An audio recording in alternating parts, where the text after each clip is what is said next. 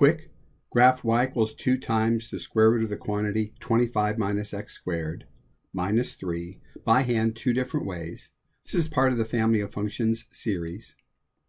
You will need graph paper, or you can download this PDF and print it.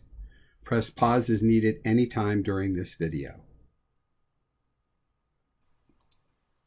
First, decide what the parent function is and its shape.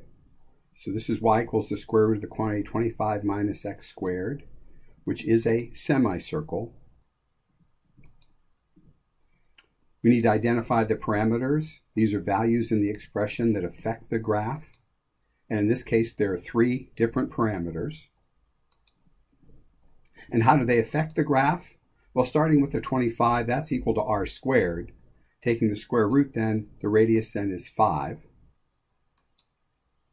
The minus 3 outside the function shifts all points down 3, including the center, which is now going to be at 0, negative 3. So let's go ahead and plot that, because we're going to plot points relative to that center.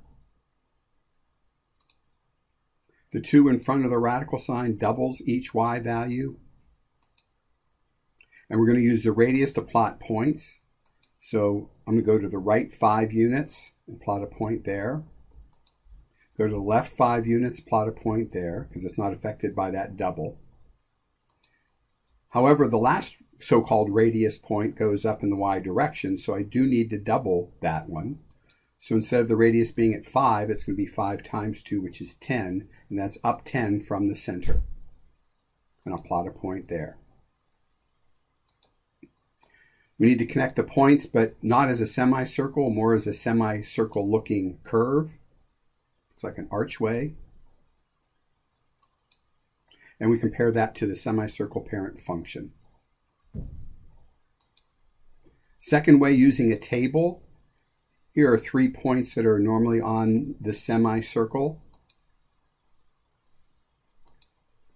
None of the parameters affect the x values, so we'll use the same exact x values.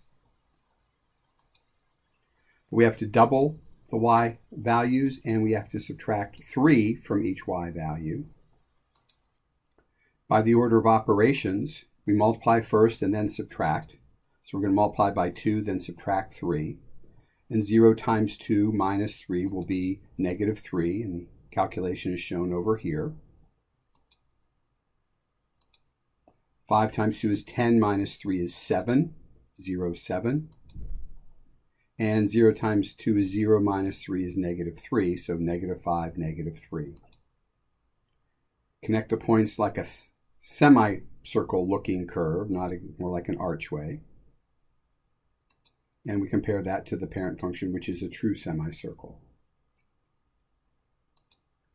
Now you try one. Graph y equals 3 times the square root of the quantity 4 minus x squared plus 1. Use either method or both for the practice. Press pause to do this and then resume when you're finished to check your answer. And here's your answer in green, another archway. And we also include a table of some values to check.